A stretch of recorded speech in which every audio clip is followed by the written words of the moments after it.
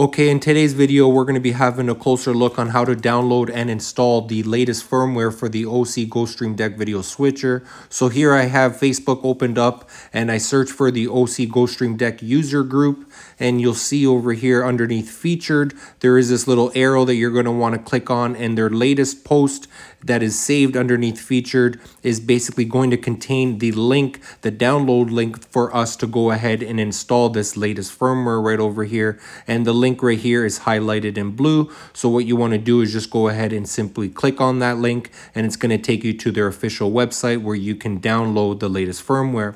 Over here, you can see the latest features that I've highlighted here in blue of this new firmware. Here are the instructions, pretty straightforward on how to download it and install it. And if we scroll down here towards the bottom, we can actually go ahead and download the actual file itself. So you just want to go ahead and click OK, go ahead and download it. It's going to save into your download folder over here. And once you have it downloaded, you can go ahead and see it in your folder, double click it, and we're going to have these two files that we're going to need to drag and drop into the SD card. And this is the SD card that I'm using with my GoStream Deck. So now as we wait for it to go ahead and copy to the SD card, we're soon going to be ready to go ahead and install the SD card into the video switcher.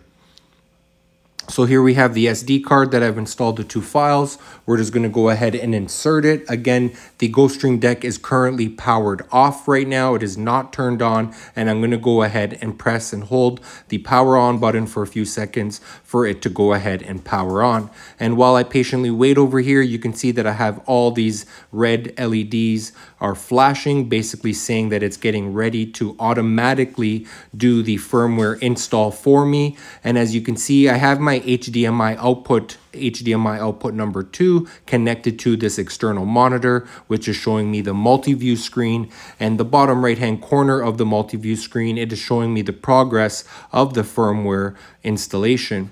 So as I just wait around here for a few minutes, it actually takes pretty quick, maybe only 2 to 5 minutes. It should be completely done.